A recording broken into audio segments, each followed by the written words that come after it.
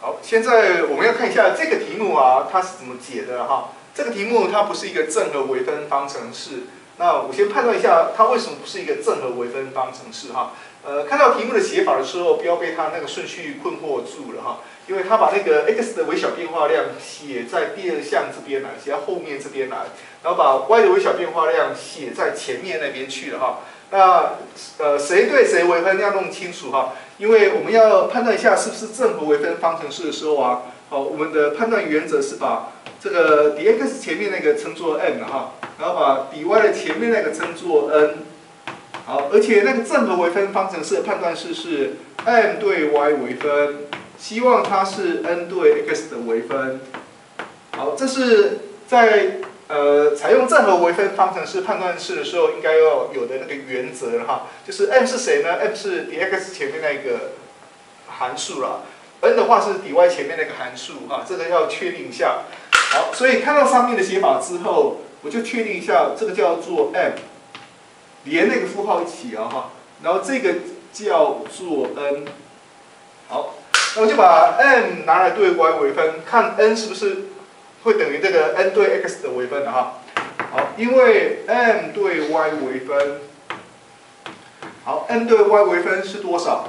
它就是负的2倍的 xy 拿来对 y 微分。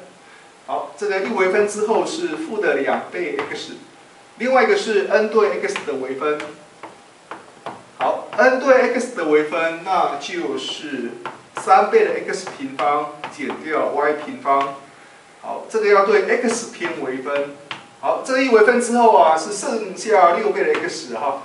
哎，不一样哦哈，这两个看起来是不一样的哦哈。好，因为它们微分之后是不一样的哈，这两个不一样。好，所以原来的方程式并不是一个正合微分方程式。原式并非正合微分方程式。好，它不是一个正合微分方程式的话，那我就试着哈乘上一个积分因子，让它变成一个正合微分方程式的形态。好，第二步，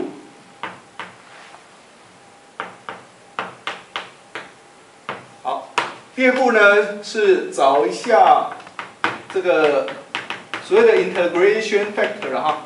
好，积分因子 F， 好，是乘上积分因子之后的微分方程式是一个正合微分方程式。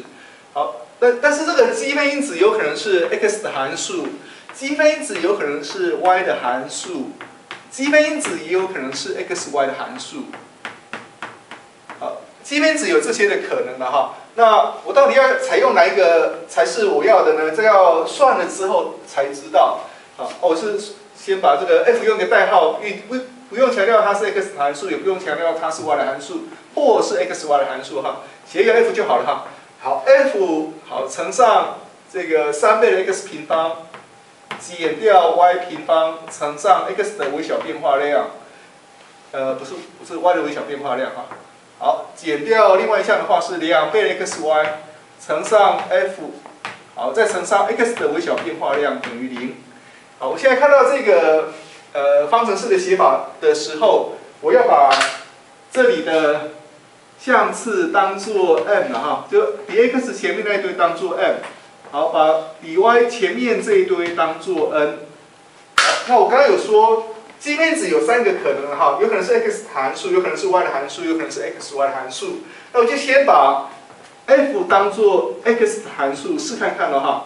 好，我就令我的积分因子是跟 x 有关。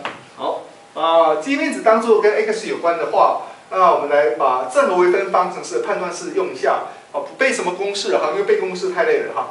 好，因为现在的好 ，m 对 y 微分哈，好 m 的话就是负的2倍的 xy 乘上 f 现在当做 x 的函数哦。好 ，m 对 y 微分，好，它会等于 n 对 x 的微分，这是正合微分方程式的判断式告诉我的哈。好 ，n 的话是这一项哈。好 ，f 是 x 的函数，再乘上3倍的 x 平方减掉 y 平方。好，这个要拿来对 x 偏微分。好 ，m 对 y 微分要等于 n 对 x 的微分的哈。好，那我把这个微分之后的这个形态啊，函数的形态稍微整理一下。好，f 不用参加对 y 的微分的哈，所以我只要把 y 拿来对 y 微分就好了哈。好 ，y 对 y 的微分是1，所以左半边的微分微完之后，负的2x 乘上 f。好，那右半边的话呢，右半边 f 要微分的哈，然后刮弧的项式也要微分。好 ，f 对 x 的微分，它是单变数的函数，所以我写成常微分。好，再乘上3倍的 x 平方减掉 y 平方。好，再来为后面这项，所以还要再加一个 f 乘上后面这项的偏微分。后面这一项对 x 偏微分的话，只有3x 平方对它微分，对 x 微分才会有值哈。y 平方对 x 的微分是0哦。好，3x 平方对 x 微分是6倍的 x。好，那我们来做一点整理哈，把没有微分的 f 放在同一边，所以这个会变成负的8倍 x 乘上 f。好，那另外一边就这一项哈，这一项我先把刮弧的部分写在前面这里。好，然后再把那个 f 相关的放在同一边，啊，其他的丢到另外一边去，所以又可以改写成 f 的导数乘上 f 的微分，好，等于右半边的话是看一下。好，3倍的 x 平方减掉 y 平方分之8倍的 x， 好，然后加一个负号给它。好，现在我所看到的这个写法哈，这个等号关系的那个写法哈，会有一个矛盾的地方。为什么呢？因为我们刚刚有说 f 是 x 的函数，所以它的微分又它的相除，其实跟 x 有关。可是右边有出现 y 哦，这个有出现 y 表示矛盾。